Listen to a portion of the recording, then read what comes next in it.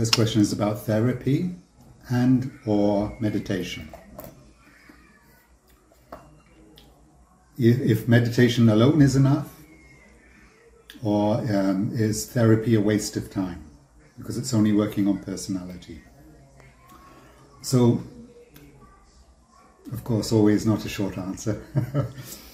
So when I first came to Osho, I felt, this is my spiritual master. He's a Buddha. I want to be at his feet. I want to experience what is a Buddha, what is a Christ. And I'm sure that I will be enlightened within a few years of being with him. That was my deep, sincere wish. I was shocked. 1 month after being there, when I got initiation from Osho, he said to me, do many groups. So maybe I've told this story before, maybe you remember, but it's my personal story, so it's a deep impression.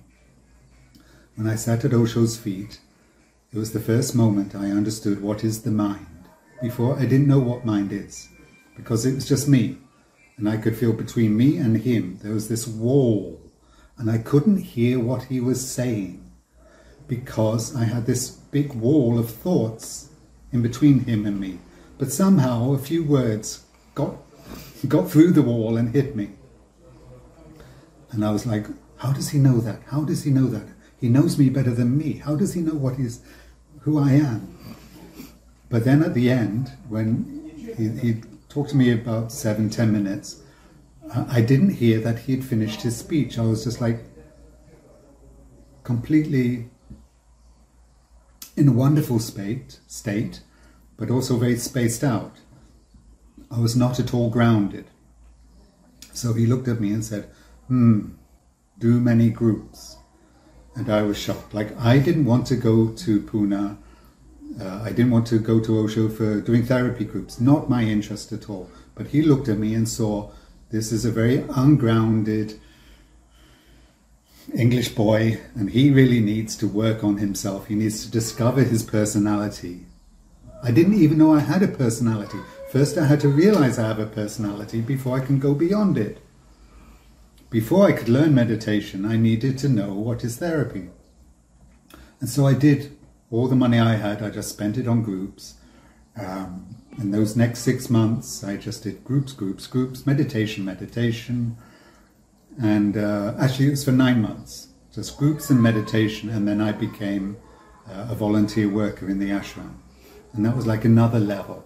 And that was how we worked with Osho. It was like the spiritual work was at a deeper level if you were a worker in the ashram. The groups were, so we had different categories of people. Visitors, who just did meditations, just did groups. Group participants, yes.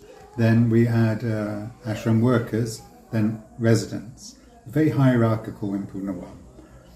And that's the way it was with Osho. You know, there were thousands of people, and to get closer to the master, you had to go through these levels to get closer to him. But that was my experience, and I feel Osho was right. I did have to do many groups, because there were so many layers of my unconscious that I was unaware of. I didn't know how to relate to people. I didn't know, he gave me the name with the meaning love. And I didn't know what love was. And it was only through therapy groups that I could do some cleaning of my personality, that I was then able to relate with people. So not only from my own personal experience that I find therapy very valuable, that then my meditation could go much deeper. That was definitely true for me. Although I only wanted to meditate in the beginning, I could see also later, I observed, of course, thousands of people in the many years of being with Osho, and thousands of people in the years afterwards. And I could see that some people only do meditation. And actually, we can see that they have a lot of layers of their unconscious that they're not aware of until something provokes. And unfortunately, this is my observation, maybe my criticism, that some of the people that were close to Osho, that got into positions of authoritative power, they didn't do enough therapy themselves.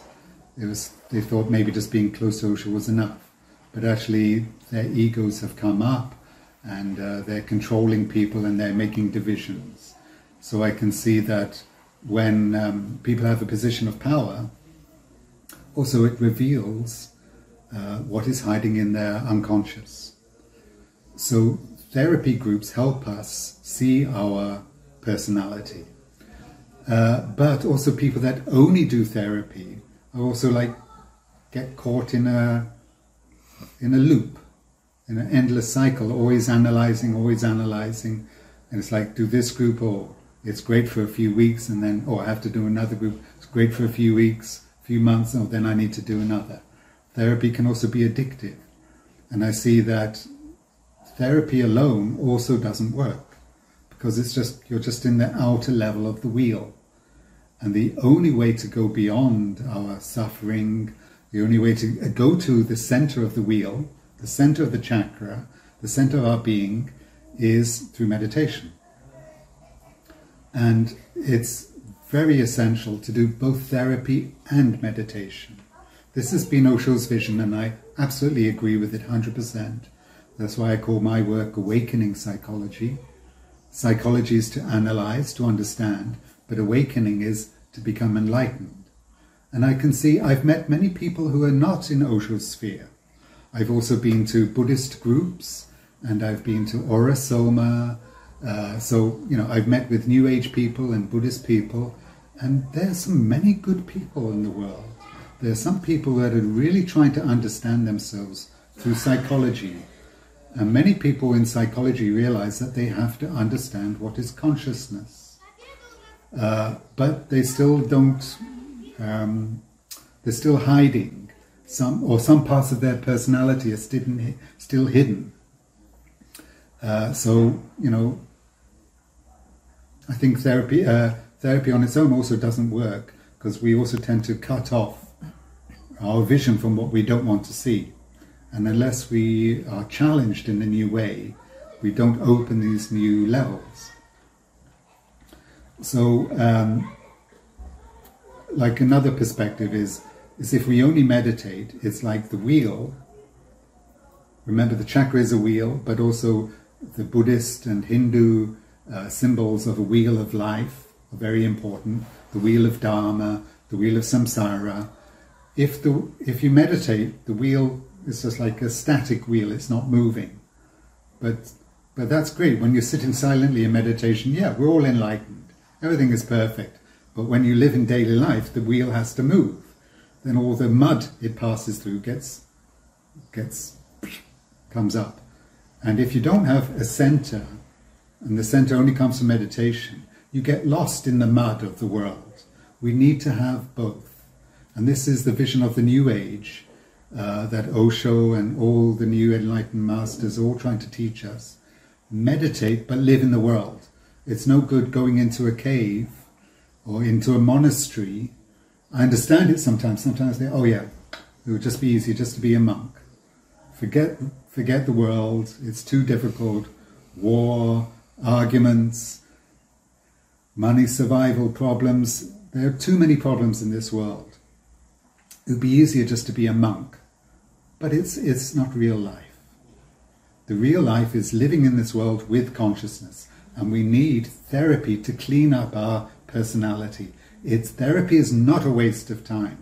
Those people who are just sitting and thinking, okay, if I'm sitting with an enlightened master, it's enough. It's not true.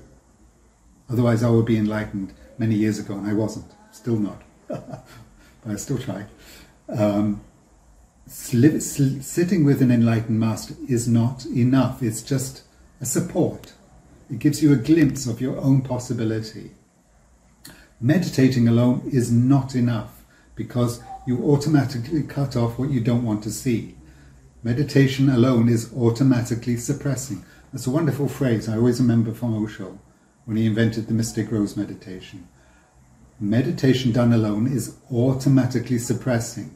So all those people that are meditating quietly, when a strong thought comes up or a strong emotion comes up, maybe a strong sexual desire comes up, cut it off.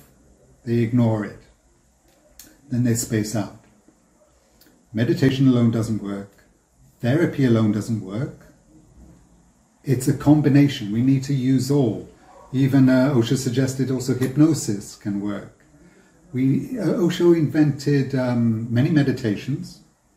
That's maybe his great, unique contribution to the world. That he saw there are many different types of people. Some people can't sit silently. Some people need to dance. Some people need to scream and release their emotion.